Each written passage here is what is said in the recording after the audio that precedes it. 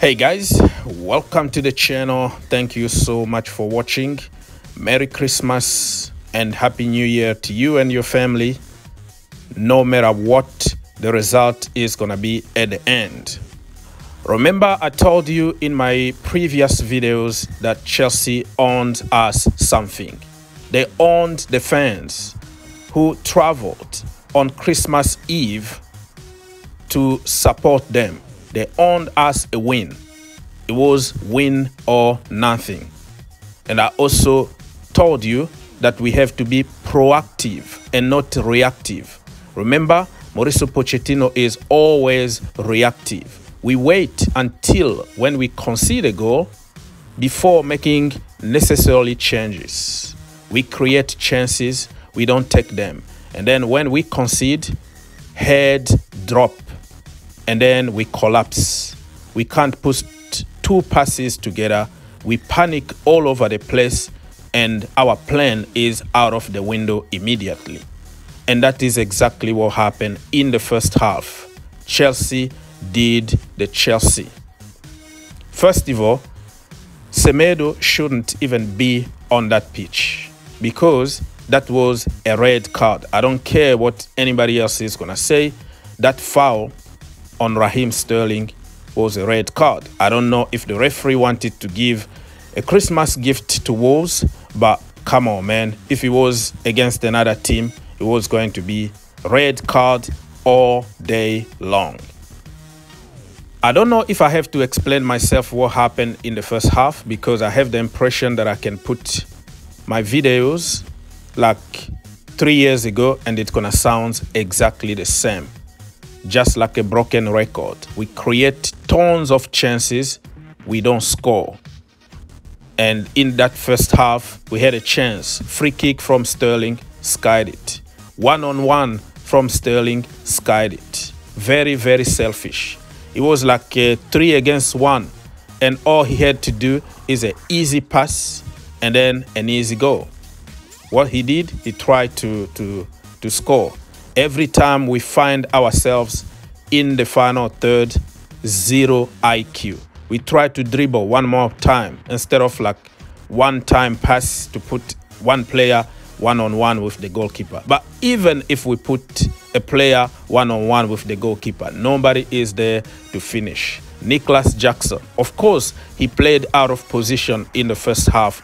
But you are a football player. Regardless of the position you are, when you go to war, sometimes you have just to show some quality. We did the same old Chelsea Football Club. Let me give you some statistics. Chelsea created more chances. I mean, more clear chances than any European team in top divisions. That means more than Barcelona, Real Madrid, PSG, Bayern Munich, all of them. We created more clear chances. And when I'm talking about clear chances, it's not like 50-50. It's just like high XG, right? And we miss all of them. So in that sense, I can understand why Pochettino continued to believe on what he's doing, because regardless of the people playing out of positions, we still create tons of chances. You don't need to be a rocket scientist to understand that you need to score goals in order to win games. If you don't score, you don't win. The quality is lacking in the final third, and Nicholas Jackson did the Nicholas Jackson, Sterling did the Sterling, even Cole Palmer that we praise because he plays very good and he scores penalties. But when it comes to shooting accurately and scoring goals, bailing us out of jail, he still struggles because even him is skying pretty much every shot. You know, he scores penalties good. He dribble past people is good. He can create chances is good. But when it comes to finishing, we are toothless.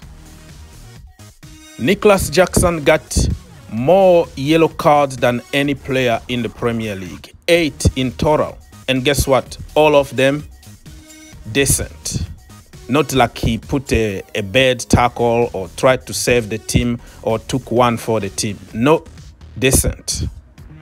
Lack of discipline. No matter how Pochettino is telling him, because one of the press conferences he said that he was talking to Nicholas Jackson one-on-one and telling him to stop getting stupid yellow cards, but he just doesn't listen to anything that the manager or common sense is telling him to do.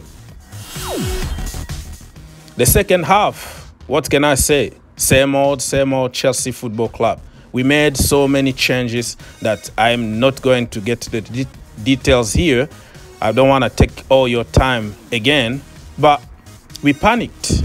Instead of being proactive and start with the right lineup, we always make stupid changes and we are all over the place, and the opposition is going to be just well organized and try to see the game out. They try to kill time. They try to do everything in the book to get 3 points, and that's what Wolves were doing. So you can't really blame Wolves for wasting time because they had a result to protect. And 90 minutes plus 3, Wolves killed Chelsea completely. Another mistake from the defense, Badiashile, but also the entire defense. 2-0. 2-0 to Wolves, and Chelsea are in the mud. You create chances, you have possession, you don't score goals, and you concede stupid goals, you lose 3 points.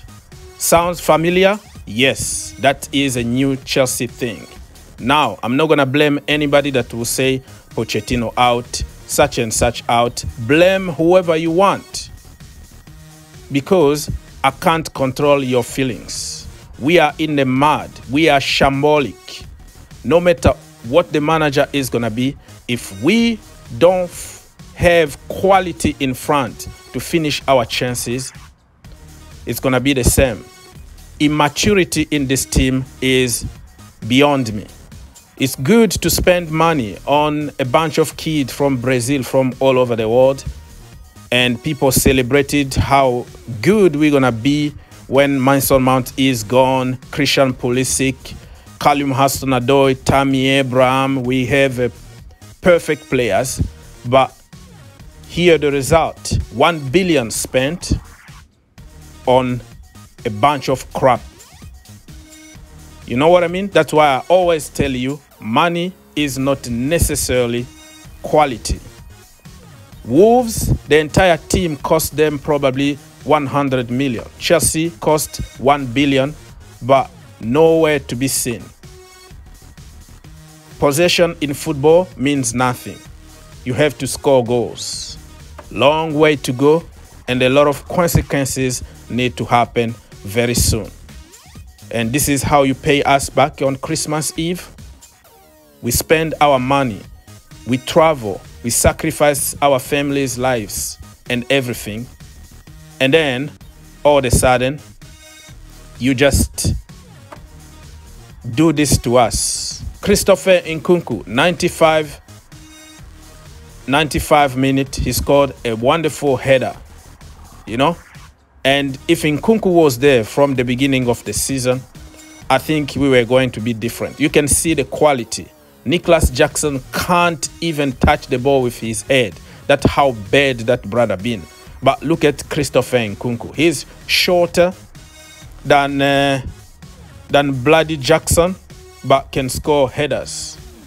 2-1 at the end, but it was too late to save Chelsea Football Club. Listen, people, Merry Christmas to you. Don't let Chelsea ruin your Christmas Eve. Enjoy with your family. Tomorrow is another day. Somebody is going to get sacked very soon. And I said, I am not Pochettino out, but this is result-based business. And what the owners are going to decide, my friend, is not my problem. But I think the problem is deeper than only manager